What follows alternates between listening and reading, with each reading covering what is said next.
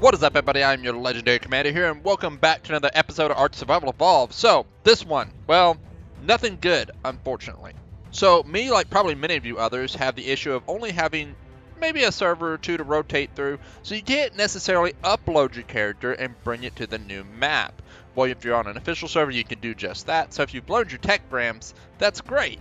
But for somebody like me who starts fresh on each individual map, how do I learn my tech grams? Well, I don't have any good news here. I tried everything.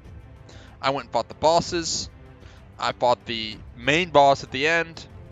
And while it dropped good loot and dropped me the equipment, none of them gave me any of that equipment. So, unfortunately, that leads us to come to this conclusion. You can't.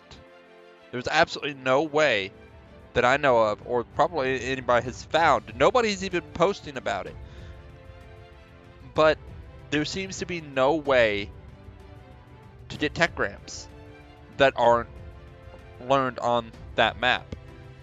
So how do you learn the tech grams? Well, you only really got a few options if you're a individual server owner and you want to learn those tech grams.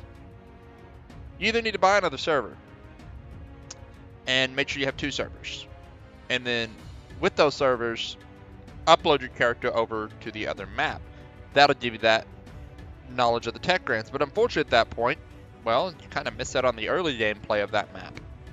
Or the other option is your admin cheats and spawns in a brood mother or something like that and defeats the boss right there in front of you. That's about the only 2 ways that you're going to learn all the tech grams.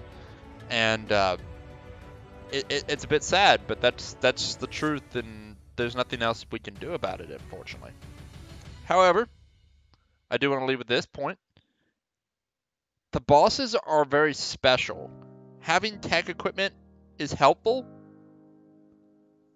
but it's not going to make the difference. Fighting the tech bosses, I mean, a 1 million dragon capped out at 30k damage is all it could do to the boss. The most powerful advanced sniper rifle did 83 damage to the big boss. A compound bow with a middle arrow did 2k, and that's it, and it was hardly even noticed. So pretty much you have to get a Titan, and then to get the Titans you just need to go ahead and clear the infection. So where does that lead us? Really, you don't need anything too special.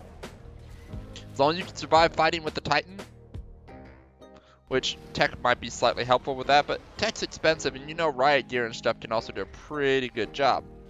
And there are Quetzals and everything else on the map. You can get some aerial attacks and everything in. I think you'll be fine if you don't even have that. And you just take those things out and then claim yourself your Titan and be done.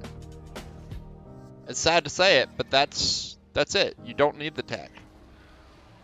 And as much as it'd be nice to have it in some cases, because it's cool, and it would fit along with the city probably a little better, well, you can't have it.